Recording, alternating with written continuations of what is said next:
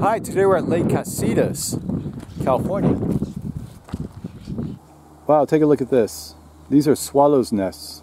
These are cliff swallows, Petrochelidon pyrrhonota, or pyrrhonota.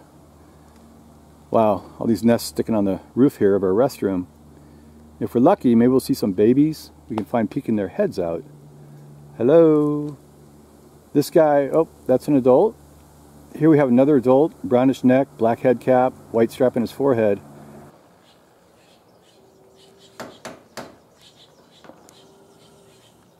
This one here is a little baby sticking his head out.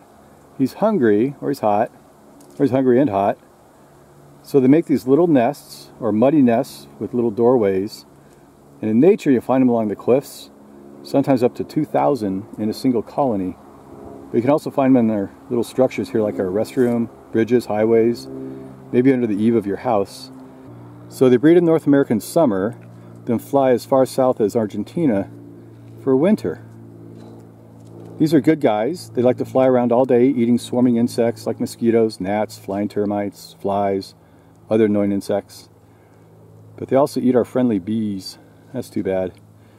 And you find these nests a lot near like watery marshes or ponds. Then at dusk, they return to their nests for nighttime. So species, pyrrhonota, it literally means flame-colored back.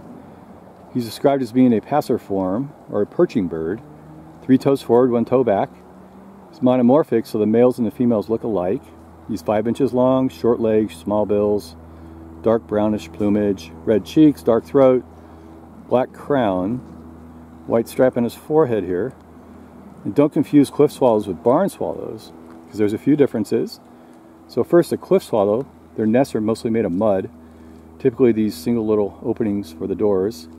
Barn swallow nests are made of both mud and other debris, and they're usually open on top, but they could also have little openings as well.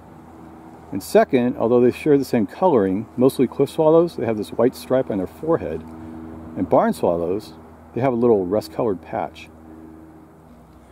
So finally, when they're flying, cliff swallows have a squared-off tail.